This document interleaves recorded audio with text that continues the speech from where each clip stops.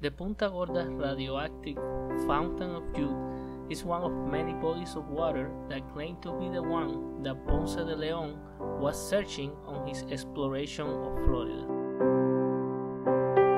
The first records about the fountain are from 1894.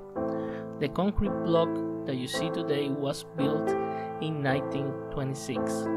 Each of the four sides feature a picture of a ship, a tribute to Ponce de Leon.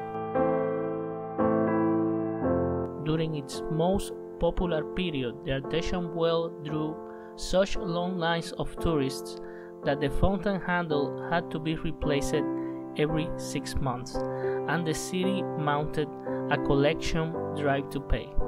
In 1983, the water was tested and revealed high amounts of radium, a radioactive material. As a result, in 1986, the city council plugged the well, moving the fountain and hooking it up to city water. But locals fought back and restored the fountain to its former glory. The only difference is the sign that warns people of the radioactive content of the water. Still, some people drink from it or collect water to bring home. The water also contains high quantities of magnesium, a mineral known for keeping the cardiovascular system in good health. Do you know anything about the fountain? People used to drink that for years and years and years. Yeah? People used to come up here with water jugs all the time. Really? Yeah, like it's natural and stuff. I don't know. Nobody does anymore. Yeah, it says something about radiation or Yeah, something. yeah, There's radon, I think. yeah, it smells like sulfur. Well, it's gonna smell like sulfur when it's just a well. Yeah.